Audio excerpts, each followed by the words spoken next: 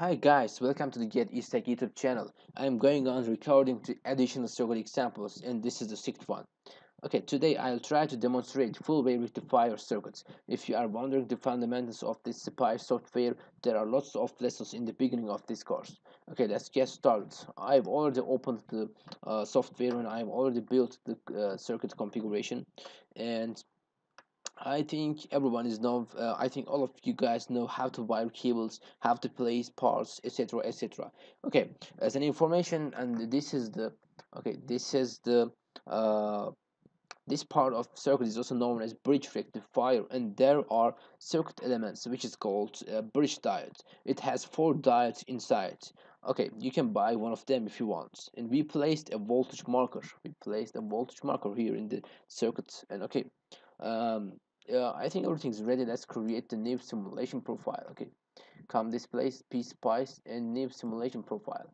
And name is rectifier, and click create button.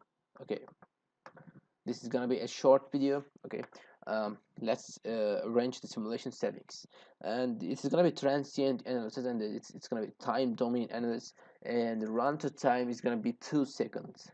It is 2 seconds. Saving data, start saving data after 0 seconds means that it starts saving data when you trick your circuits, and it is the meaning of that. Okay, and maximum step size is gonna be 0.0001.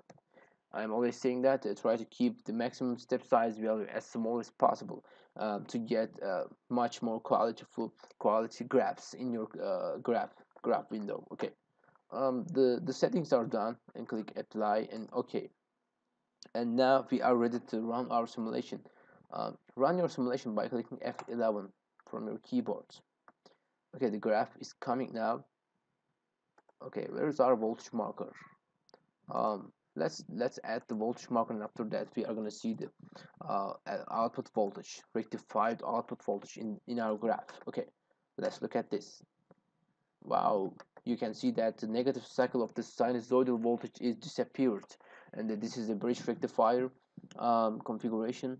And as you see that the sinusoidal 5 volt 5 sine omega t input voltage is coming to this place, and this circuit element, the bridge rectifier bridge diodes, are rectifying the voltage and giving us rectified voltage. I'm saying again, this is not a pure DC voltage, and to make it so pure, we have to do some operations, but this is not the subject of this video.